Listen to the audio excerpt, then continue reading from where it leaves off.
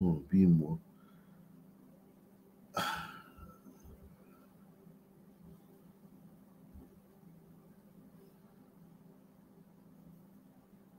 There have actually been 2 investigations, one in 2018 that found deplorable conditions, and a follow-up last November that determined nothing had changed. The conditions are inhumane, absolutely unjust, and honestly unconscionable. Elizabeth Hilliard. Look at this glider woman bitching about the conditions at the county jail, at the youth detention center in Baltimore County. Hilliard, the acting director of government relations for the Office of Public Defender, is talking about the living conditions of kids jailed at the Baltimore County Detention Center. An investigation by a division of the Public Defender's Office finds children are locked up for as many as 23 hours a day in rat-infested cells that regularly flood with contaminated toilet water and debris. And almost all. But you know they intentionally flood the cells, right? Who knows that? Hit one if you know that.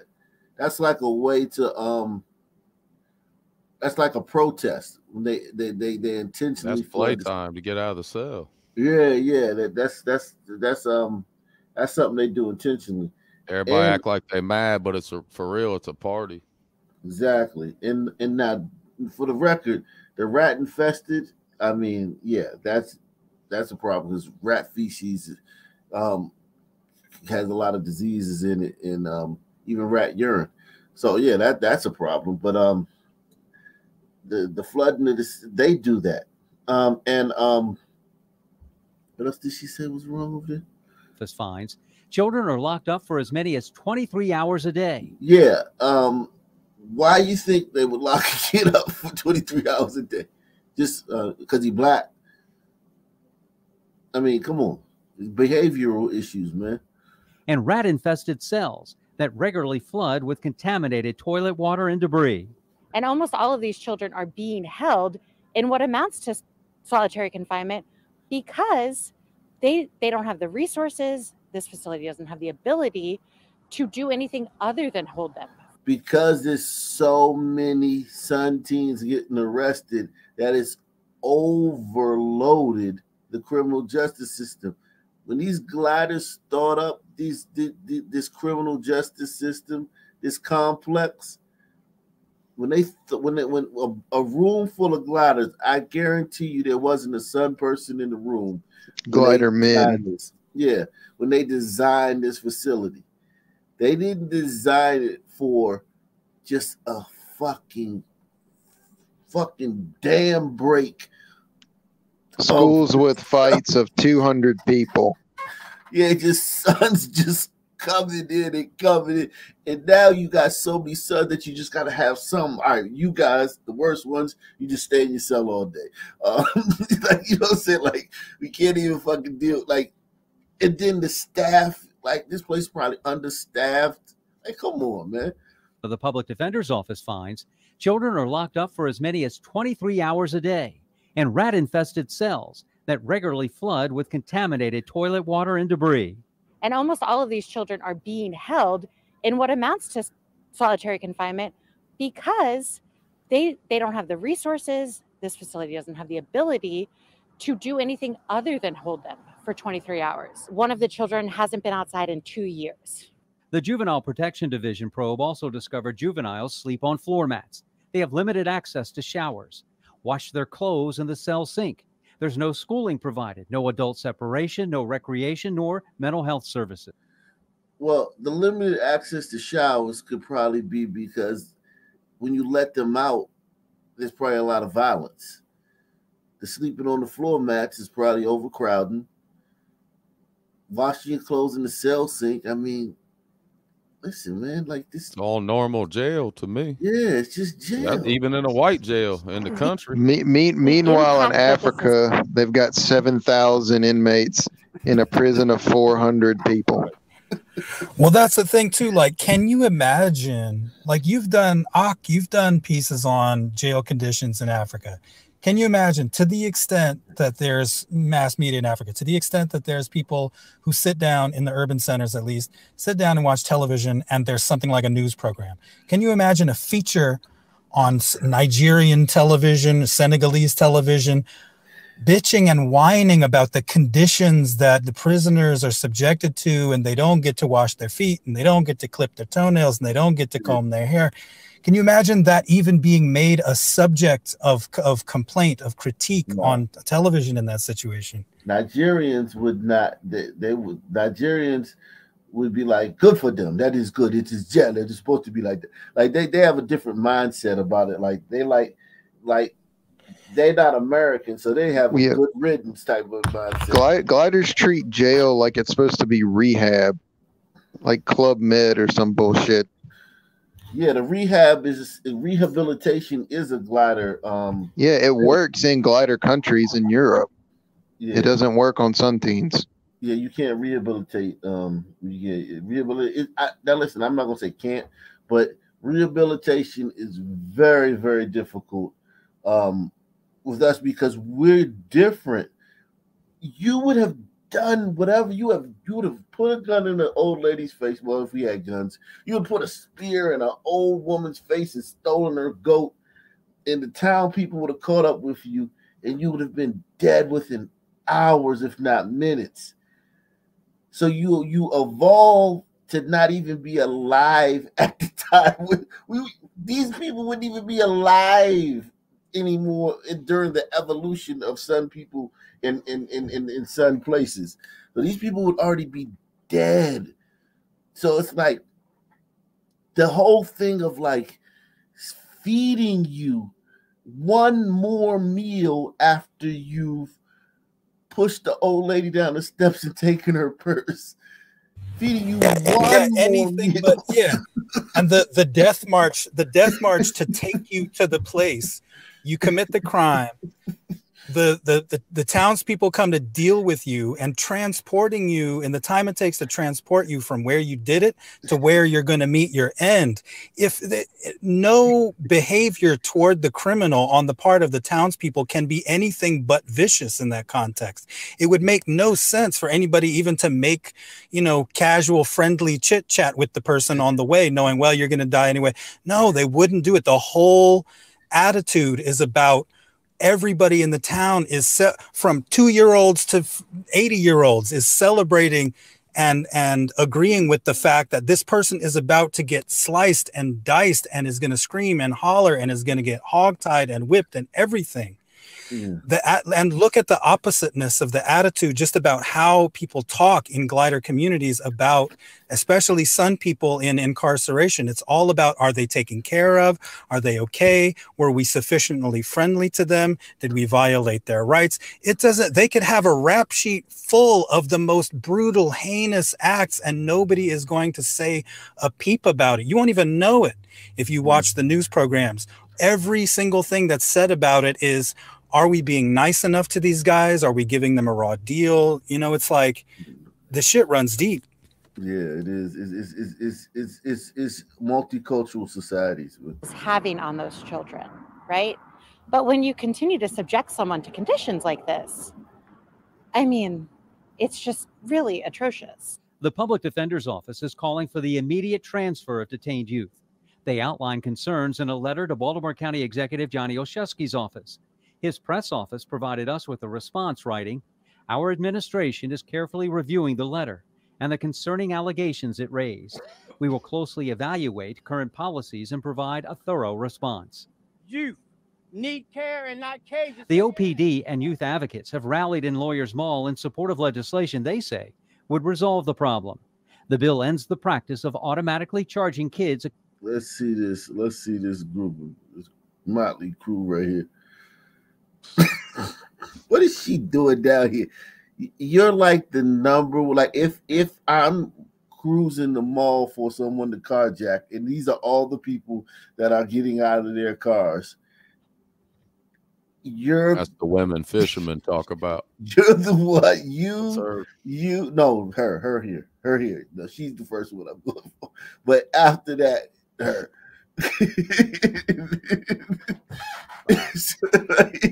What the fuck? So to I what, told when you. you say that, to what extent is it in your mind, somewhere in the recesses of your mind, whether it's conscious or not, that the reason why, part of the reason why those women are that kind of easy target is because you understand, you know, you're getting the same messaging they're getting, and you see them responding to that. You see how they respond to it. They affirm it. And what that messaging is that your skin is a force field. Well, You know here's what I'm the That thing. saying? white boy beside it, Look I at the think- white boy. Yeah, He look yeah. like he be a skateboard or something. What's he doing there?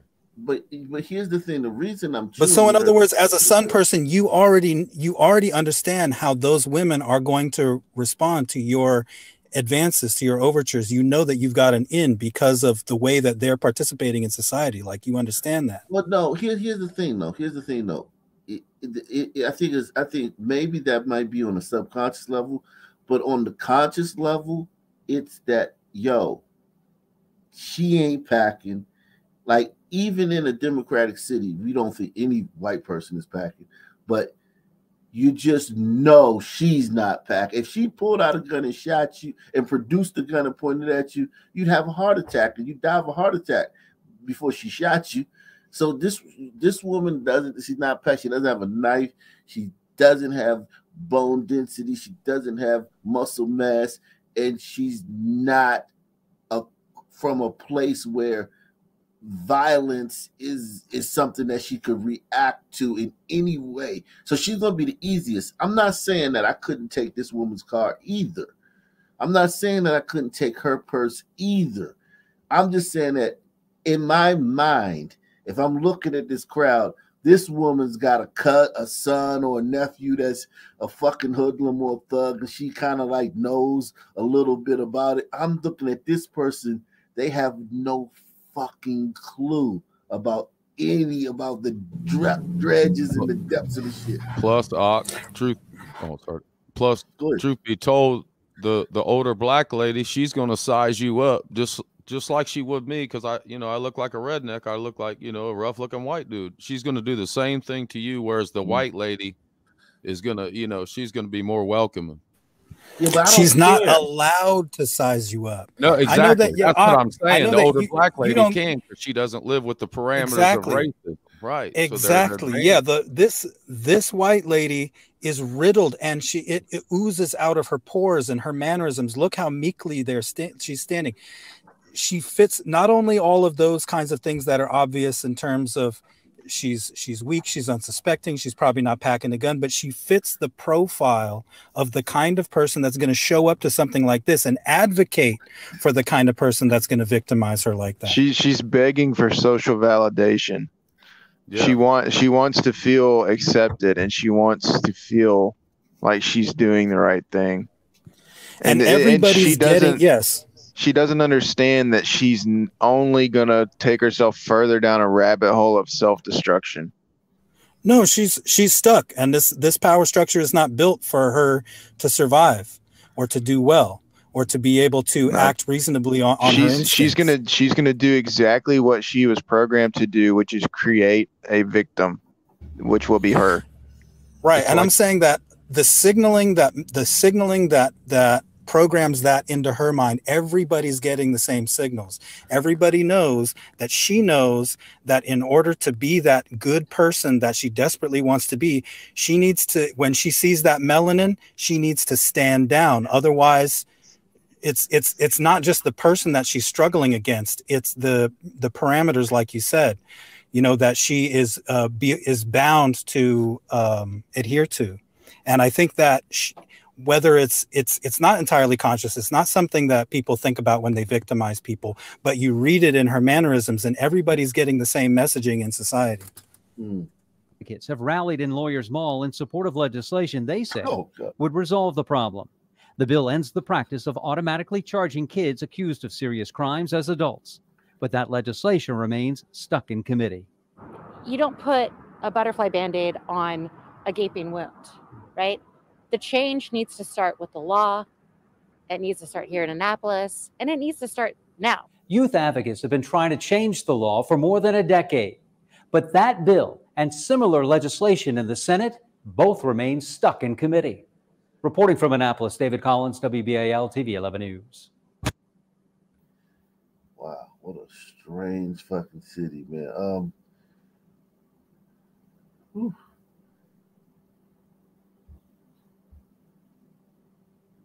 And that's right. You know, police are still looking for the shooter tonight, and Carter's mother is asking anyone with any information to come forward.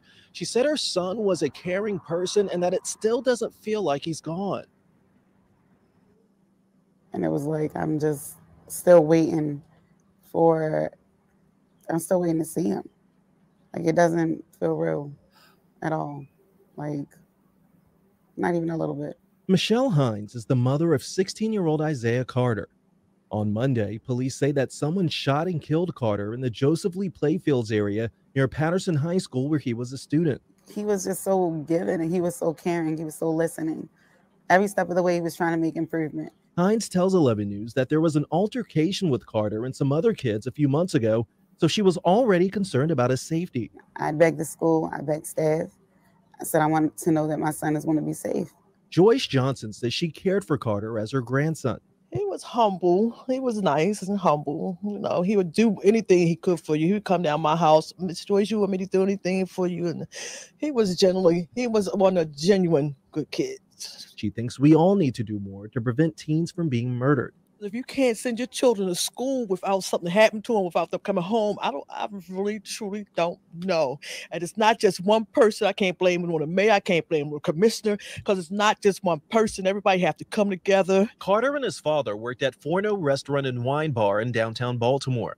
Thursday night, the restaurant hosted an extended happy hour, and 20% from anything bought will go to Carter's family. It's just really sad, the situation. I mean, these are babies killing each other, and it keeps happening, and it needs to be brought to light. Isaiah's name is going to be one that is not forgotten, because I'm not going to let it be forgotten. Those son sisters seem to be taking this well, though.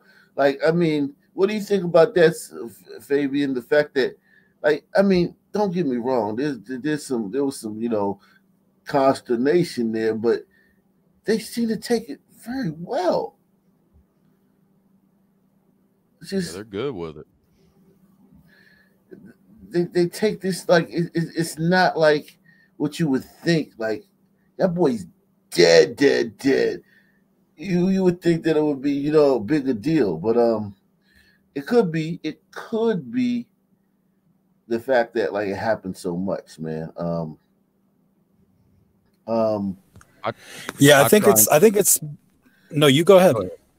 I was just going to say, I try and give them the benefit because of the shock value when you see these interviews that people are in shock. Right. But sometimes, like the gatherings at the funerals, it's almost like, yeah, it's a celebration of life, but it's just like all the women, the support system, it's like they're all good for it. And it's just like, okay, it's her turn now. Let's go, you know, let's go help her out and support her, because next month it'll be my turn, instead of just standing up to stop, you know, young black men from being killed, because nobody wants to stop it. Everybody likes it, apparently.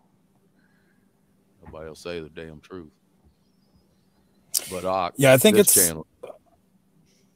Right. I think it's both at the same time. It's one of those things where it's hard to place the chicken and the egg between, you know, the nurture aspect and the nature aspect.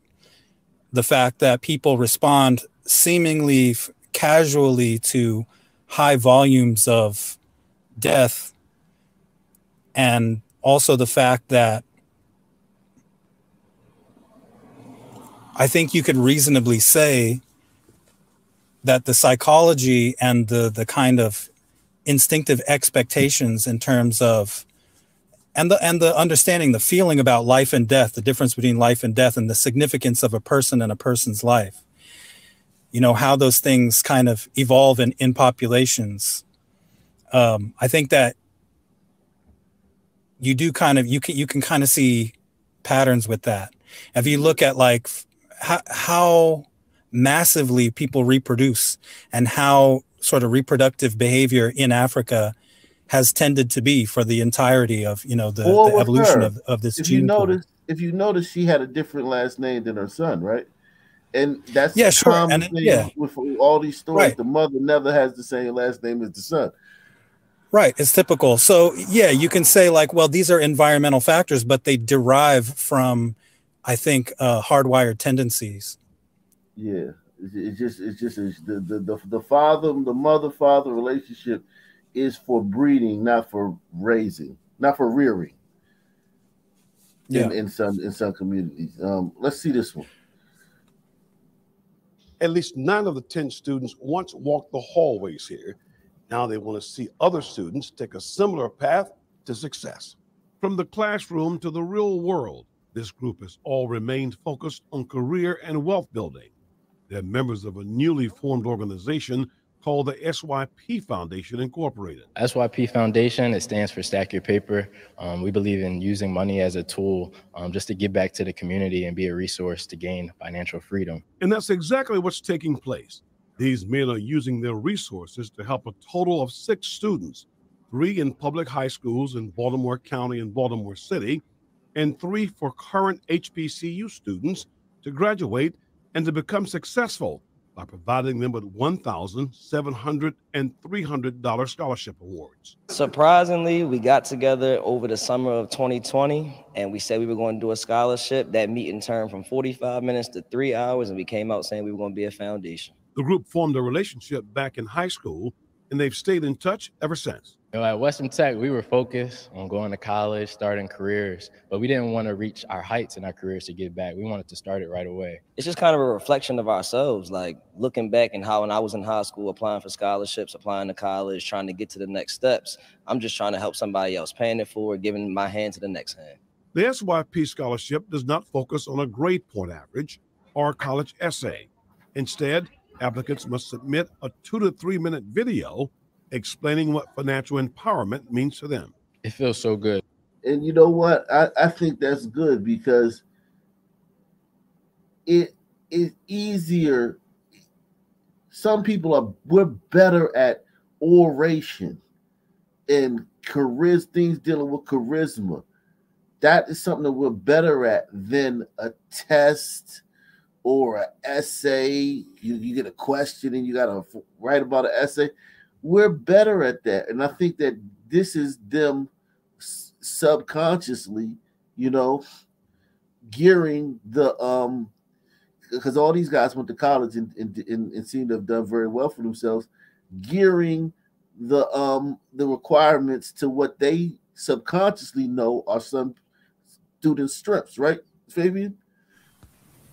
Oh yeah, for sure. Yeah, I think there should be all kinds of room for some people to be able to explore, to be honest with themselves, not about capacity, higher or lower, but just different strengths, and to explore those and build institutions for themselves on the basis of those strengths, and push the limits of that, push the parameters, and push their capacities for sure. Yeah. Even the name Stack that Your we all Paper came is together catchy. to pull our resources. What? Even that name Stack Your Paper, that's catchy to get, young black men to get, they find out it's a way, And I promise you that they didn't even probably do that consciously. This is just you got them all in a room. You got all these guys in a room. They said they got in a room together, and before, and in their mind, their collective minds came up with this.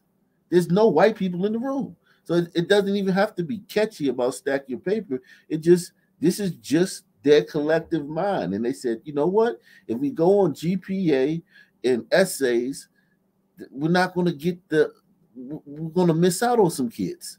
We're going to miss out on a lot of kids that might, need that, because obviously we just did a story the other day. 23 schools where no kids were proficient in reading or math? Why would you then, if you're some brothers trying to help and reach back into the community, require people to have high GPAs and be able to fucking answer essay questions in a way that's competing with other essays? You know what I'm saying? Yeah, and unless somebody comes around and gasses them up that it's a problem, they're not going to worry I don't think they're going to be that worried about the fact that they're not then going into professions that require those skills, because they're not inclined toward them. Yeah, exactly, man. So I think this is actually great. This is great that these brothers are doing, man. Cases that when we give those scholarships back to those students, how are they responding? You know, how are their families reacting when they actually have a tangible item to say, you know, someone that is helping us pay for go to school. So it's just a blessing. The long-term goal is to expand the scholarship to see more students go to college. And for that to happen, they're looking for more supporters. On the campus of Western School of Technology, Tim Tootin, WBAL.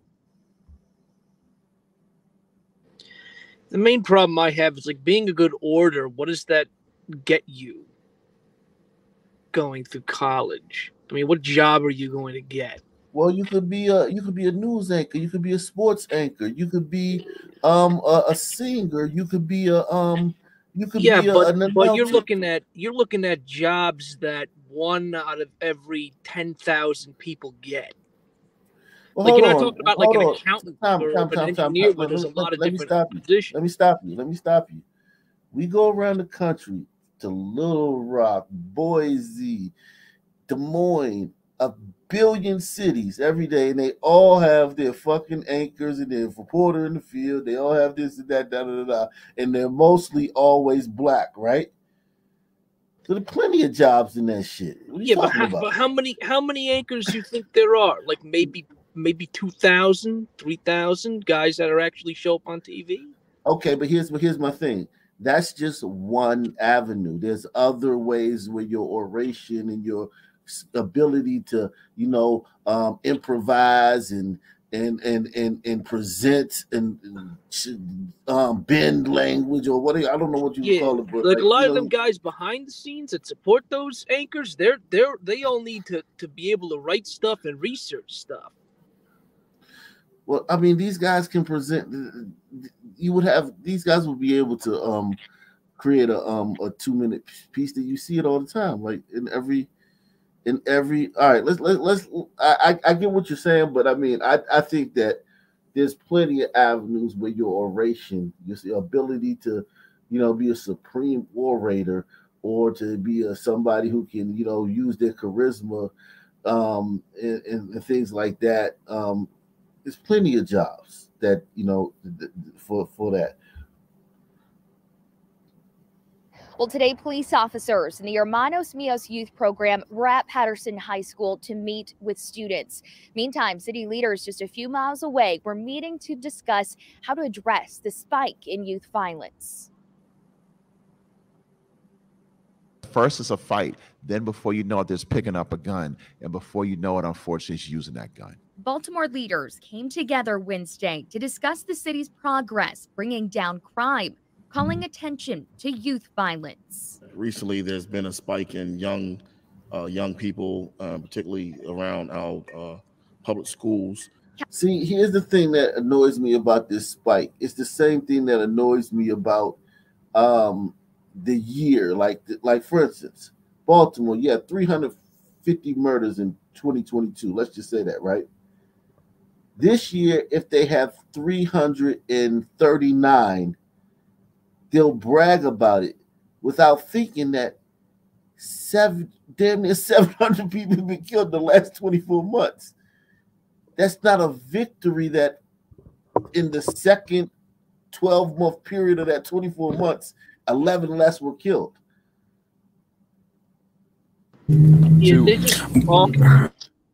How often do these same people pretend that the youth, that this is something new? That, I mean, I'm almost 49 next week. It's always been 16, 17, 18-year-olds that do the killing. It's always been that way. Exactly. And in this whole spike in youth crime, there's no spike in youth crime. It's out of fuck. This same news story is done every 2 months.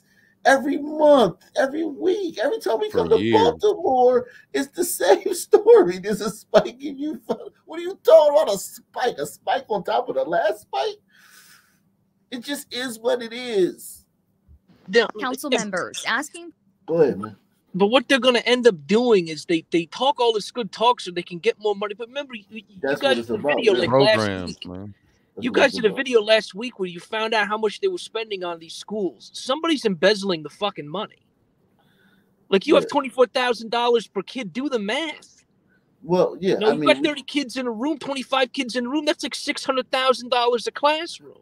Yeah. I mean, we know that people are stealing the money. That goes without saying. Police Commissioner Michael Harrison about how his force is working with city schools. We're in constant conversations and collaboration with the school police on an everyday basis about deployment strategies, visibility, who's not in school.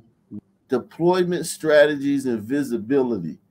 So the fact that these students need to see police, that's a big part of it.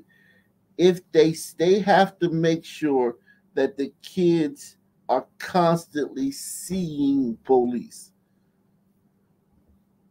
And it's just amazing that we have this and the other narrative working at the same time. It was bizarre, man. They literally say this. Like think about it. What he just said, somebody got the shit playing in the background. But what he just said is he literally just said visible. Like, if a white person said that, man, we need to make sure that these young black teens see police everywhere they go during the school day, while they're going to and from school, just to keep them in line. That person would fucking never work again. Oh yeah, that would be an act of stochastic terrorism, man. It's just insane. But they're not even gonna go. Like, could you imagine being a white cop trying to stop any kid in these schools? Yeah, man, I would just freaking call in and be like, I got a 1619. You know, somebody freaking send Shaniqua in here. I ain't going in. It ain't no better for the black cops. They catch hell too. Yep. About how his force is working with city schools. We're in constant conversations and collaboration with the school police on an everyday basis about deployment strategies, visibility, who's not in school, what do we collectively need to do, where we need to be, and when we need to be there. This after 16-year-old Isaiah Carter was shot and killed at a park near Patterson High School. This is a tragedy, right? This is a tragedy what happened to this kid. You know, a good kid. Miguel Rodriguez is a chair member for the Hispanic Organization of Leadership Advancement, or OLA, and a Baltimore City police detective. The program's mentorship division met with students at Patterson High School Wednesday to listen and offer emotional support. Rodriguez says it'll take more community members stepping up to help at-risk youth to end the violence. A lot of folks today, they need to get involved with their local schools and their community. They need to do it. You don't need to have a son. You don't need to have a daughter that are involved there. You need to get involved because that school is part of your community. And do Please what say the investigation. You know what I mean? Like, if you don't have a kid, like, if you're a single man shows up to a school that has no kid, like, I really want to help these kids and be around them. Like, how freaking weird is that? What are you supposed to do?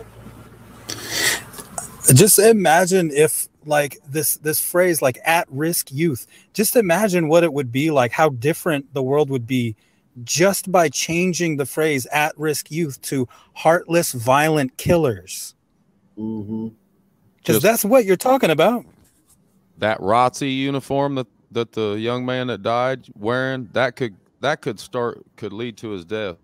Could be clowning him like, oh, you're a square, you with the white people. My daughter went to school like that and did that and was accused, you know, like people, and that right there can lead, for a young black man, that can lead to an argument or other son teens picking on him and escalate. That's something that's joining us now is Heather Warren. Nah, you're right. You're 1,000% right about that. You're 1,000% right about that.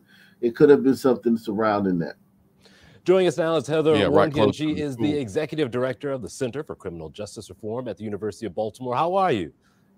I'm doing well, thanks. Thank you for having me. Certainly. We had the city state's attorney on, and I'm just reading through some of your remarks, and you think when it comes to this bill, you called it misguided and harmful, and I'm curious of why. Sure. I want to start by saying could not agree more that addressing gun violence, including the growing number of illegal firearms in our communities, must be of utmost priority. We just do not believe that this bill, this strategy is a way to get effectively at that problem. And I want to start by saying that not only do we believe it will not be effective, but also that it comes with great risk of actually undermining public safety, of making that violence worse. When you talk to Mr. Bates, you get the feeling that he feels like law as it stands right now does not have teeth. And he feels like those who are offenders know the way around it. So let's say you get 3 years and you know you're only going to give 8 months, that it sort of works in their favor. What do you think when he says that? That if they're not teeth there, we got to add a little bit more so they take the crime seriously? The evidence base just simply does not support that theory. There is a large and growing body of evidence that lengthening sentences is not an effective way to deter crime. And actually, another. Go ahead, Fisher. Oh my God! What do you do with that? I mean, like, right. This woman is pleading. Again, this is why when I say they demanded this, a couple years from now, this woman, she's gonna get like clocked upside the head or something, carjacked or something, and we're gonna be like, she demanded this. And this is what I'll be talking about, guys, when I say they didn't ask. She's not asking for this. This is a demand for less sentences. She's pleading for lighter sentences for thugs in Baltimore County, like Fabian said, violent psychopaths that discharge guns wantonly and recklessly in public spaces over tweets. You know what I'm saying? No, but see, the problem is you just don't understand the evidence base. You know what I'm saying? Like, you don't, I mean, it's easy enough for people like us to sit around, like, you know, and hypothesize about these things, but she's referring to science. She's referring to studies. She's referring to, you know, very, very prestigious information that's backed by studies and evidence. And so I think we just really need to kind of have a little bit of humility and sit back and kind of stay in our lane and leave these things up to the people who are doing these studies and collecting this evidence. You know what I'm saying? She's really, really smart, and smart people are ruining America. Evidence that lengthening sentences is not an effective way to deter crime. And actually, another groundbreaking report on this exact topic came out the day that we filed our written testimony. So again, I think that the fervor and the literature behind that is only growing. The other thing that has been clear about the supporters of this bill's talking points is a kind of a faulty set of assumptions about how deterrence works. You know, there's a big difference in the certainty of apprehension and some consequences versus the severity of those consequences. And currently, is she talking about something like you're talking about, Fabian? Like, is she saying that the son mind? Maybe she's talking about the son mind. Look, if no matter what the sentence is, in that moment, if he wants it or he's feeling disrespected, he's going to act on that impulse. Is that what she's saying? Might that be what she's saying? I don't know. I didn't quite catch it. I was distracted for a second. Okay, I'm gonna let you hear. Of this bill's talking points is a kind of a faulty set of assumptions about how deterrence works. You know, there's a big difference in the certainty of apprehension and some consequences versus the severity of those consequences. And because she's talking about 100% almost son teens that she's dealing with, the population she's speaking about. Could she be talking about that? Like look, these people are different. It could be because, well, she's definitely doing she's talking a bit about psychoanalysis. What she's saying is, confirm that I'm getting it right. What she's saying is that in the minds of people that are committing these acts, the fact that they're definitely going to get apprehended weighs differently on them than the consideration of the severity of what's going to happen to them when they're apprehended. Mhm. That's what she's saying. So what's where's she going with that? I think she's saying, like I said earlier, once you got apprehended for this where these people's genes and their DNA evolved, that was it. The apprehension was it. So she's saying, so she's saying that the certainty that you're going to get apprehended is going to deter them much more than considerations of how long they're going to be. Oh, definitely. There's no pimp. There's no sentence. There was no jail. What makes criminals brazen is because they think they can get away with it, not because they think that they're going to do less time. Yeah, I mean, The lie that she's saying is it's actually both. I mean, let's be completely honest. If you knew you were going to get apprehended and do a day in jail, what's that? Exactly. It's both. But what that's what I mean. You have to watch with how these criminologists play with the numbers and their methodology and their studies. Because, like, for instance, they'll say, oh, there's a whole bunch of people in jail just for drugs. It's like, or they had drugs. It's like, yeah, well, did he shoot up a store with marijuana in his pocket? Like, looking at all the charges and saying 70% of them are drug charges, but that's because they had some weed on them when they were doing something way more violent, and that's their methodology. They don't dig deep into the numbers. Yeah, no, that's why I'm asking, like, what's her angle here? Because, like, yeah, you can make a statement like that on its face, it's like, okay, it's true, it makes sense. But usually these kinds of statements are deployed simply to erode the capacity of law enforcement to work, or, various things like that. So I'm wondering what exactly she's pushing for with this, Go ahead, Mayo. Mayo, you got the floor. She's conflating. She's talking about deterrence, but in the guise of the crime's already been committed. It doesn't make sense. What do you mean? How can you deter a crime that's already been committed? I think what she's saying is that the certainty that you're going to get apprehended is more of a deterrent than a consideration of the severity of the punishment. Isn't that what she's saying? Yeah, that's like me saying, like, if I go rob Mayo, I know I'm going to get my head blown off. But if I think I have like a 99% chance that he's not going to be in the house, I'm going to go rob his house. It's like this. Of me committing the crime, like if I had 100% that I knew I was going to face some kind of penalty, but what she's not saying is that the deterrent is also the severity. So, like, if I rob a dude's house and it's like all he's going to do is throw, like, I don't know, like a dish at me or a fork or something, I'm going to do it. Like, if I know he's going to, it's both.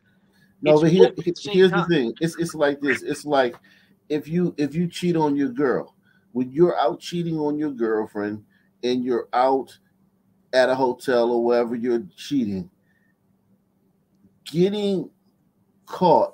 Say she finds a number in your pocket while she's doing your laundry. Getting caught, every guy's scared. That's why he's cheating. That's why he's tiptoeing around. That's why he's sticking around. But when you do get caught, if your girl's like mad for a day and she's giving you the silent treatment for a day, and then a day later it's okay, you're going to cheat on her again. More so than if your girl puts all your shit on the front lawn and sets it on fire. You know what I'm saying? When she takes you back, you're gonna less likely to cheat on her. I mean, basically, to me, it just sounds like regardless of the merit of the argument that she's making, it just sounds like at the end of the day, she's just trying to get sentences reduced. Exactly. That's just pandering. The severity of those consequences. And currently, there's actually not certainty in consequences due to systemic deficiencies. But in order to achieve that, there it is, right there. Like probation and non-custodial approaches are a far more effective response than giving people longer terms of prison and jail. Give us the alternative as you look at this holistic approach, because you talk a lot about the trauma that may come from being away from your family from a long time, or not being able to see your loved ones, and missing that connection and what happens down the road. So if you had the magic pen and you wrote the law yourself, tell me about how the consequences would work. Absolutely. Well, I want to focus on what I think is the most effective thing that we can and should be doing, which is bringing public health approaches to this problem. This is really about what are the alternatives? How do we most effectively address the problem that we're actually trying to solve with gun violence and the reason people pick up the guns in the first place? So we lay out a long list of alternative. Let me help you out, lady. The reason people pick up the guns in the first place is because it's an easy way to kill the guy that you want to kill. Like, I want to kill that guy, and of all the options, this one was the most efficient and most effective. At least the dude asked a real question. Like, she's giving a bullshit answer, but I'll give him credit. It's like, okay, well, he probably knew. He probably already knew exactly what these questions and these answers have been given so much. It's like a script. I'm sure he knew exactly what the scripted answer was going to be, and it's all nonsense. It's all gobbledygook. It's just squid ink. It addresses everything except the reality of the situation. Yeah, we already and we heard the watchwords: public health and gun in the same sentence, and also the systemic bullshit, non-custodial measures. Yeah, I mean, do you think she would admit that the average 13-year-old in the hood knows what a Glock switch is, and maybe like 25% of them know how to operate a gun with a Glock switch? I mean, well, that's because that's just because he has not had sufficient access to mental health interventions. Right. Yeah, because therapy will fix the black community. Just ask him. Yeah. He needs a massage. It's all that slave era trauma. It's all that slave era DNA induced trauma. Yeah, exactly. And you carry it in your muscles. And if you look at the race disparity in access to massage therapy, you'll see it right there. Yeah, she doesn't understand that. Like, she doesn't understand the people. This is what I was talking about earlier. She doesn't understand the people she's talking about. She's the hood is a massage collar desert. But she's the foremost expert on black people in this. They call the news station has her on. She's a professor at some university. So she's and this university is in Baltimore, man. Yeah, she's an expert. Baltimore is their laboratory, and nothing they've promoted in the last 20 years has done anything to help. Change the battle plan, man. But she's not. I don't think she's really interested in any of that. I think she's probably just. I think they like kind of narcissistic, and her job, the way that she displays prestige, is to repeat the shit that has been told to her is the prestigious shit to say. That's what she's doing. She's probably doing this for her career. Tell you the honest to God truth. This is her job. How much money does she get to go on TV and repeat this shit? Like, this is just like academic university bullshit 101, and she's just like spewing it. Like, we've heard this shit before, and it has nothing to do with reality. But her job doesn't have anything to do with addressing reality. She comes on the show. She probably, if she's a professor, she repeats the shit to her students. She comes on TV, repeats the shit on TV. She gets a paycheck. She goes home. She's comfortable. She watches TV. She drinks her wine. She pets her cats. Rinse, repeat. Oh, and the Bureau of Prisons study completely debunks what she's saying about what criminals are afraid of and what they're not afraid of. Yeah, they're definitely afraid of time. Here's my thing, though. If I was to come on here and talk about meerkats or fucking Gila monsters or any kind of fucking animal, fucking prairie dog, if I was an expert, if I was touting myself as an expert on that, and I had no clue about prairie dog, like, I didn't have the I didn't know why they barked. I didn't know why they fucking stayed in their holes. I didn't know how they dug their holes. I didn't know anything about that. But the news channel brought me on as an expert on prairie dogs. It would be fucking insane. The only time they get to be experts on some shit that they know absolutely nothing about, the actual subject. How did she become an expert? By reading a list of books her professors gave her. Yeah. Because right. That's her qualification. criminology is like a derivative of sociology. It's a soft bullshit science. Yeah. And basically what it is all the people like her. So what you're saying, Ak, is that I understand what you're saying, but everybody that's like her thinks this way. So it's like other professionals are just, it's like a confirmation bias. You know, you're not getting It's a any hive pushback. mind. Yeah, it's a hive mind. Like, it's a soft science.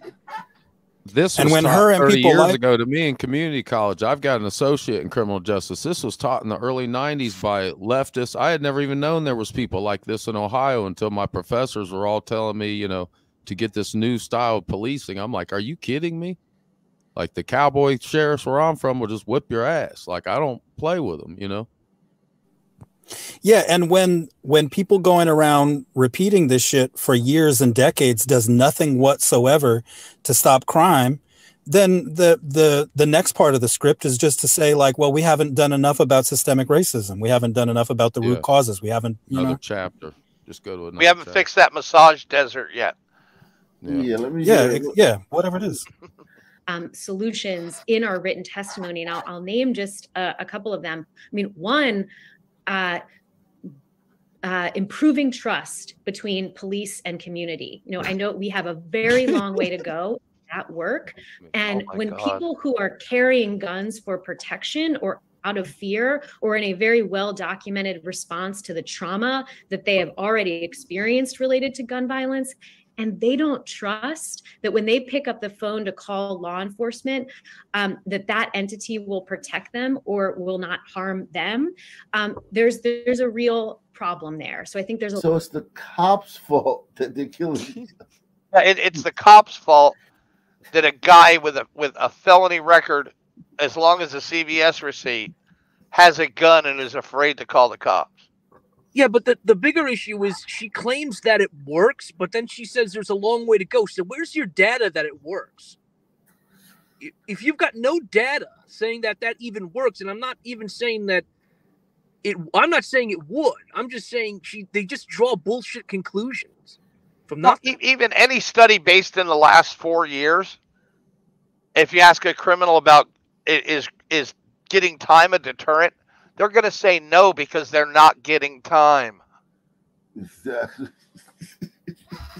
A lot of work that would be effective there. I also think how we treat victims and witnesses of violence. Now, this is something very much in the purview of the state's attorney's office. I actually led an assessment for the city of Baltimore on how victims of violent crime are treated, focused on Black and brown victims of gun violence. And there are just many deficiencies there, many opportunities to change our approach and improve access to services in ways that are effective at reducing the risk of that person's future victimization and reducing the risk that that person will later pick up a gun and harm someone else. So those are just two. There are many other alternate strategies as well. My God. Yeah, the first one being moving the hell out of Baltimore. Amen. As soon as someone even says Bracken Brown anymore, I just know they're a bullshit artist because that's a bullshit. Yeah. Like there's some Bracken Brown Mexicans it's like all of a sudden buzzword. like black folks. Yeah, okay. Yeah, Black and brown, Latinx, Latinx, Right. Any of those words tied in with the BIPOC, BIPOC, systemic. They don't even know what systemic means anymore. They just fucking say it. These white people are gonna take us to hell, y'all. And I am white. It's horrible, man. Yeah, man. Oh, believe me, I want to choke the shit out of her too. I mean, just the way she pronounces her words, Mayo, like just gets inside of my skin. Like I know what Fisherman's talking about. It makes my neck like set on fire, man. On that note, man, guys, man, great show, man. I'll see you guys later, man. Peace out. All right, I'll have a good one. All right,